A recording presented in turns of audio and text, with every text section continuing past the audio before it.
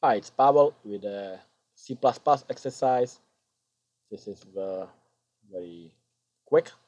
It says write a program that uses a loop to display patterns below. So in other words, we will display this triangle and then we will display this triangle. So clearly we'll be using some nested for loops. So let's get started. Okay, so let's do our let's do the first triangle, and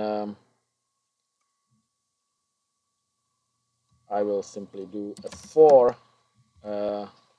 integer well, that's the raw for r for raw equals 0 to r is less than 10. That's the number of stars over here. It could be 15, we could go higher with that. Let's start with 10. We can change that later if you want to. And r plus plus. And within that loop, we'll do another for loop. In other words, a nested loop for the columns. So integer c equals 0. And our c, remember, we start the first triangle, we start with 1, then with 2, 3, 4, and so forth. So our c will actually equal, I mean not equal, but be less than the r. The reason for that is, like I said, if you look at it, we do the first row, our r equals 0. So we come over here, c equals 0, r equals 0. So we'll only loop it 1, we'll make 1 star. Then it comes over here to the next row, r will now equal 1. So c equals 0, r equals 1. So we'll loop it twice, and I'll put 2 stars. All right? So we'll simply output c out, and we are outputting what is it they want us? Plus. So we will output plus. Now this is a loop for each row, but after each row we need to move to the next one. So we need an empty line and line to do that. So let's test that. We should get the first triangle. And lo and behold, here it is. So now let's do the, so we got this one. Now let's do this one, which is the opposite. We start with 10 stars and go down to 1. So our second triangle. So for our second triangle, again, we start from the highest number, go backwards to the lowest. So when we started with 0 here and loop 10 times, we will start with 10 all the way to, and we'll loop 10 times, but we will decrease the number until it equals 0. So our second is another for loop, and it's going to be another integer r equals 0. R is less than, I'm sorry, this is, I just said our r equals 10 because we start with 10 stars or 10 pluses. Our r is, and we'll loop until r is greater than 0,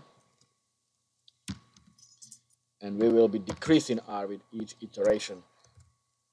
So now let's do the columns for that. In other words, in an inner loop. So integer c equals 0. C is less than r, and c plus plus. So this is our row. I mean, this is a loop for each row. After each row, before I forget, we need to go to a new line. So, and over here we'll simply output again our plus sign to make the triangle. So we start with 10 of them. So we'll output the 10 of them here. Then we go to 9 because we decrease it, r minus minus. So now we'll loop 9 times here, then 8 times, 7, and so forth. So let's see how that works. And we get the triangle. There's no space in between them, so I can, after I do the first one, I can do another cout and line just to make an empty line. And now it froze on me, so I do right back. Okay, so now I can run it again. Sorry about it, it froze before. So let's build it, run it. And here are our triangles. Now, like I said, this is arbitrary. Let's make it, I don't know, 20. Let's make those triangles really big. And this one maybe 15, so a little smaller. Let's build. And, oops.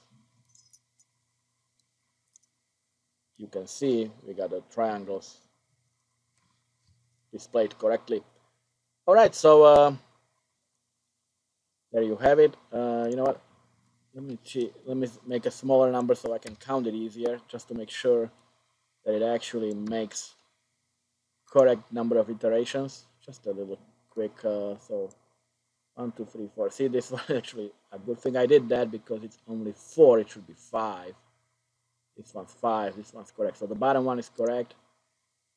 This one is not. I believe this one should be C is less or equal to R. Yep, that did it. 1, 2, 3, 4, 5. 1, 2, 3, 4, 5. So now we have a working program that works exactly as intended. I hope it helped you, and I'll see you next time. Take care.